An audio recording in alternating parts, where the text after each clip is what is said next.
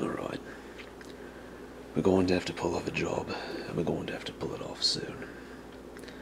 The crew's getting restless. It's been too long since we've gotten any gold coming in. Problem is this bloody war between the loyalists and the rebels, and there's no end in sight. The waters are too dangerous, so no merchants are conducting business.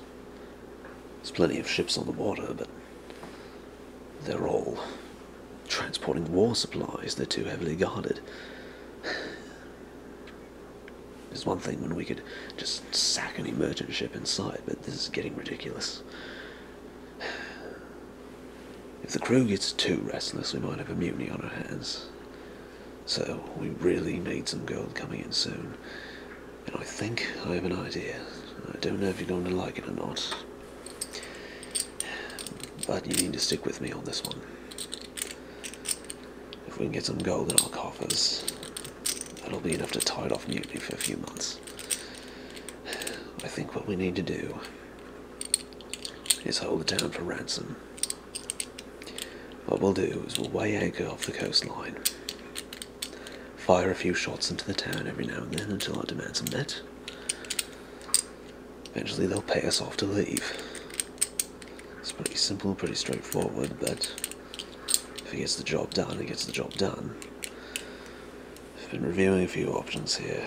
There's Moonglow, Jelm, Oaklow. But I think the best island that's just right for the picking is right here, Maginsia, this little nugget. They're a very wealthy community, but although they have money on their hands, it's just not a very tactical position. So the loyalists, the rebels, neither one of them have much of anyone outfitted there. So, what I'm thinking we'll do, we'll each take one of the ships.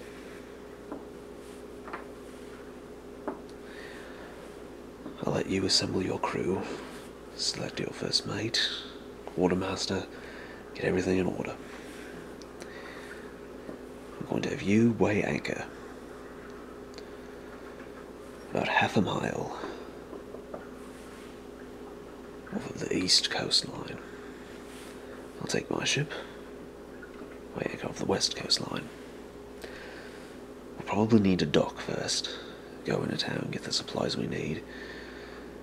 We'll make our demands known, we'll sail back out, set up into position. Every hour, we'll fire a shot into the town. That's going to get them into a right panic.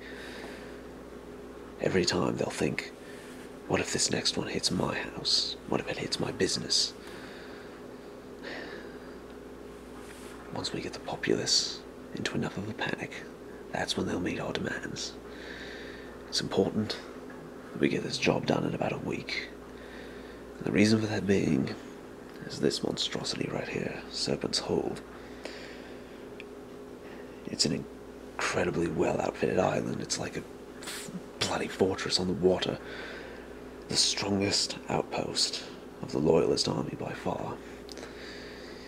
If they sail up towards us, I'd say about a week. That's the best we can hope for. Our ships aren't outfitted to take down anything like that. We can outrun them, but that's about all we have on our side. Since they're so heavily outfitted, they're just being weighed down too much. We can take off in a hurry. They'll either come up from the east or the west, around Oaklow. That means one or the other will spot them first. We'll fire 3 shots in rapid succession to let the other know that the enemy's on the way. If that happens, worst comes to worst, we can go here, Buccaneer's Den. It's just a hive of filth and villainy. If we go there, they know they can't follow us in. A loyalist ship would have hell on their hands trying to dock there. They don't have the men to overtake it, and if they do, they don't want to face those losses while they're still trying to fight off the rebels. So, that's about it. Any suggestions? No. Grape shot. would not be a good option for this.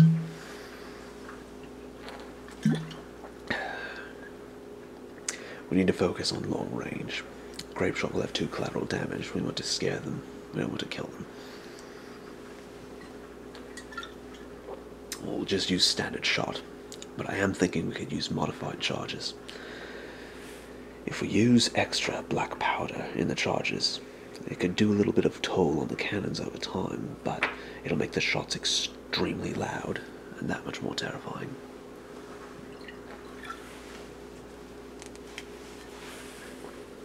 That's really the objective here. Cause as much damage to the buildings as we can, kill as few people as possible, but just get the town into such a panic that they'll meet whatever demands we make. I'm thinking maybe 5,000 crowns. I know that's a bit low for a job of this magnitude, but like I said, we just have to get some gold in our pockets, and we have to pull this off before that week passes. We have to get them to cave in before reinforcements arrive, and they know those reinforcements are on their way, so we have to make them cave in before that time is up. We can't let them outlast us. Well, we could maybe bring the demand up to, say, 6,000 crowns. Between your cut and mine, that would still leave plenty for the crew, enough to keep them satisfied for a good long while.